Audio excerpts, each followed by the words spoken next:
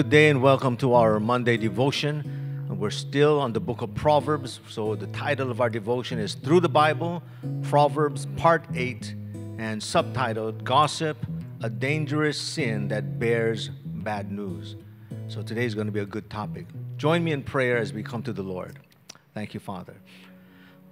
Father, once again we come to you in prayer. And for this very important subject, Lord God, we ask that you would not only give us understanding, but Lord God, that you will help us, Lord God, to control our mouths, Lord God, so that only good words, Lord God, that will build up, Lord God, and edify will come forth from our mouths, Lord God. We thank you, Lord God, for this day. Thank you, Lord God, for this opportunity, Lord God, that you have given us to be able to learn from your word, Lord God. Holy Spirit, teach us.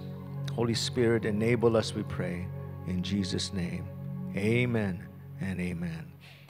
So again, through the Bible, Proverbs Part 8, titled Gossip, a Dangerous Sin That Bears Bad News. Let's begin. Proverbs 26:20 to 22 from the Good News Translation says, "Without wood, a fire goes out. Without gossip, quarrelling stops. Charcoal keeps the ember glowing. Wood keeps the fire burning. And troublemakers keep arguments alive. Gossip is so tasty, how we love to swallow it." Let me read that again. Without wood, a fire goes out. Without gossip, quarreling stops. Charcoal keeps the ember glowing. Wood keeps the fire burning. And troublemakers keep arguments alive. Gossip is so tasty, how we love to swallow it. Proverbs chapter 26, verse 20 to verse 22. So let's begin reading the devotion. It says here, "You do not want to be a gossiper. There is no goodness in it." The Bible labels gossip as meddlesome and dangerous. Just as wood fuels a fire, gossip fuels quarrels. However, we may fall into the temptation of gossip. Gossip can provide a short burst of guilty pleasure. Proverbs 26:22 likens the words of gossip to tasty treats that promise to delight those who indulge. But we must beware. Gossip is not just hard to resist, it is hard to define. So it says here, gossip can provide a short burst of guilty pleasure. Kasi minsan, pag nagkukwento tayo, parang ang sarap-sarap magkwento ng storya ng buhay ng ibang tao. Kasi madalas, o nangyayari sa atin habang tayo nagkukwento ng storya na hindi maganda sa buhay ng ibang tao, parang nabibuild up natin ang sarili natin. So may konting pleasure sa pag-gossip. But it is a guilty pleasure and it's not good. Let's continue reading. Gossip is the opposite of the gospel. The sin of gossip is bearing bad news behind someone's back with a bad heart. So gossip is the opposite of the gospel, because the gospel is good news, when gossip is bad news.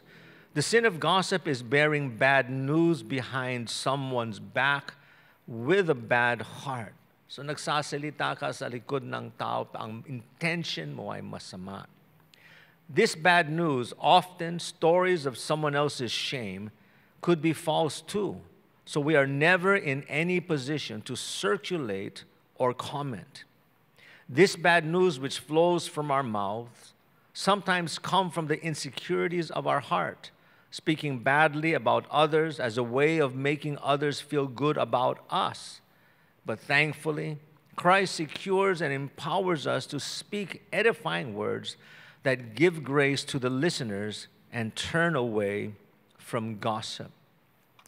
It says here that gossip are stories of someone else's shame, and sometimes those stories could be false, and we are never in any position to circulate or comment. Never in the position to circulate any news about a person or comment about it. Because I was just sharing with someone recently about gossip, no? All it takes is just one twist of a word, insert one different word, and the whole story changes. And when it goes from one person to the other to another, by the time it gets to the fourth, fifth, 10th person, it is a whole different story. And it became worse. And so that's why gossip is so bad.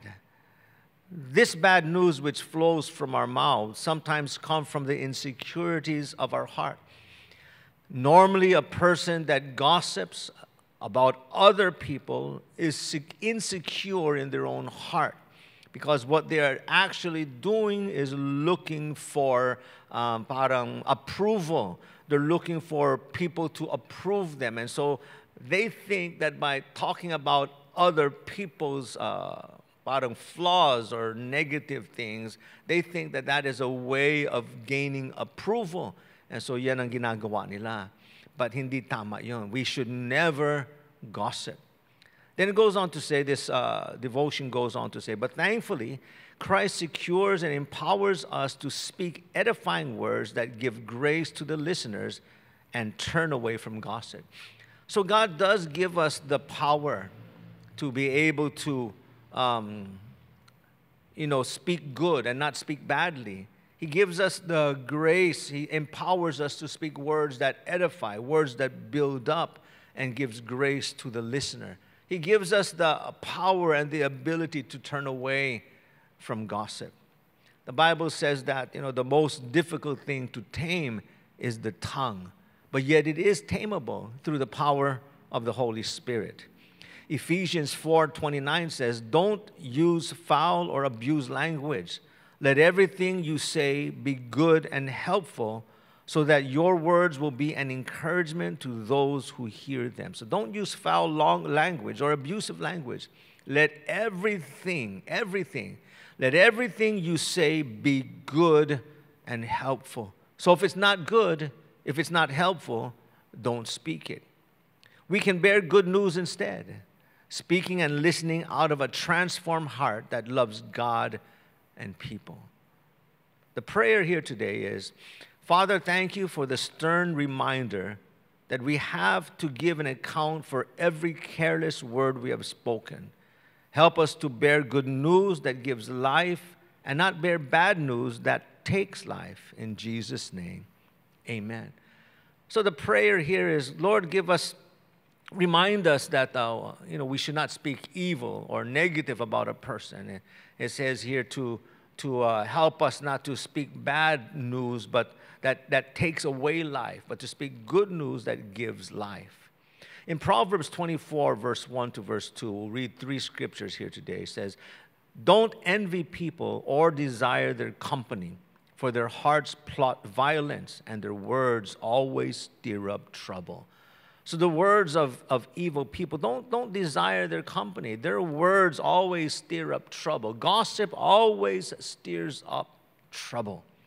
Proverbs 25:23 says, as surely as a north wind brings rain, so a gossiping tongue causes anger. Surely as the north wind brings rain, surely also a gossiping tongue causes anger. Proverbs 26:20 says, fire goes out with wood, and quarrels disappear when gossip stops.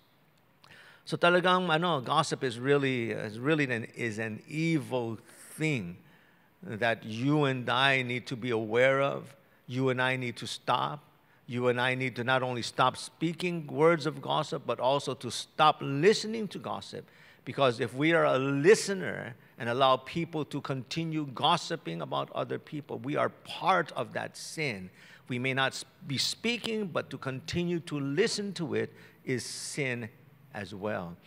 The sad thing about gossip, this is what normally happens. Someone will tell you a story and say, you know what, I heard something about someone. I'm just going to tell you, don't tell anyone else. And so what happens is, sige, hindi ko na sasabihin kahit kanino. Just share it with me. After that, after the person hears it, ang gagawin niya, sasabihin niya din sa isa pang tao. Sasabihin niya, kapatid, wag mo isi-share kahit kanino, ha? Sinabi sa akin kasi wag isi-share kahit kanino. So wag mo isi-share kahit kanino, ha? Atin-atin lang to.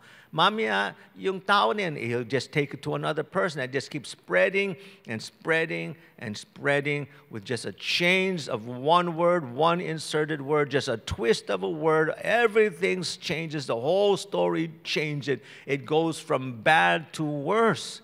And that's why gossip is so dangerous. Gossip is so evil because it destroys lives. It takes away life.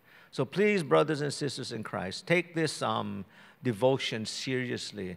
I pray that many will listen to this devotion and learn from it, and will grow in a manner that we will begin to speak words that are only glorifying unto God.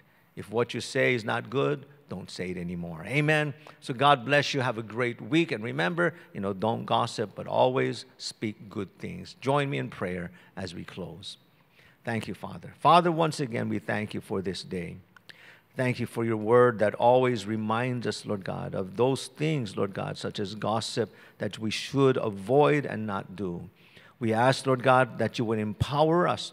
We ask, Lord God, that you would rebuke us, Lord God, every time, Lord God, that we would even begin to speak gossip, Lord God, and help us, Lord God, to only speak words that are glorifying unto you, Lord God. We thank you, Lord God, for this day. In Jesus' name we pray. Amen and amen. So once again, have a great week, and God bless you.